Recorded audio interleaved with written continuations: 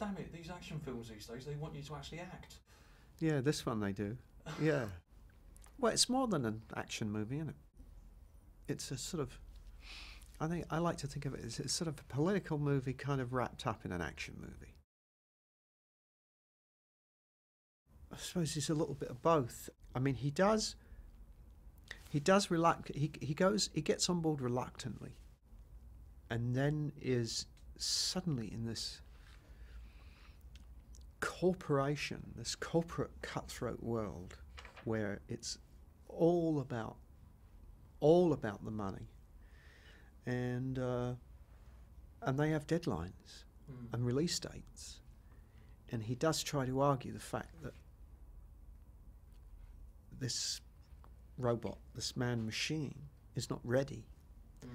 And they say, well, we really don't care. We've got to get him on the street.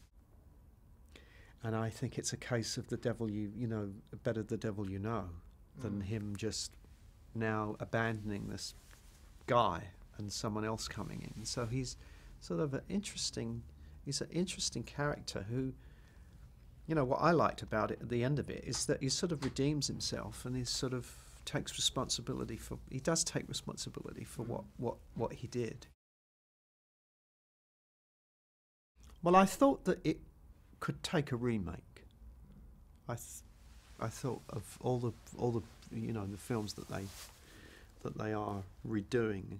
I thought this made the most sense to me. But it was a good read, and then meeting with Jose and his whole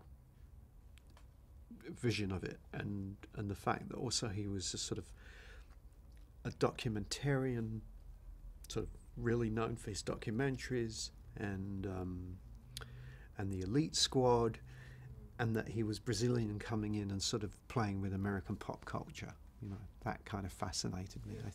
Commissioner Gordon wasn't on my list, of, I must sort of do this, or, these things, they come in and they present themselves. And that again was, I did roll my eyes when I heard that they were remaking Batman, because it had just got to a place that was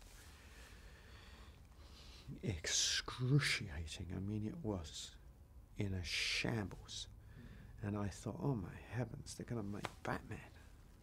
How the hell are they going to bring that, raise the Titanic?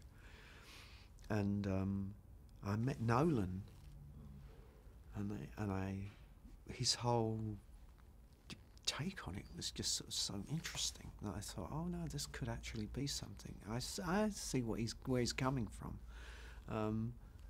And the same with this, they came in, I read it, and I thought, that's interesting.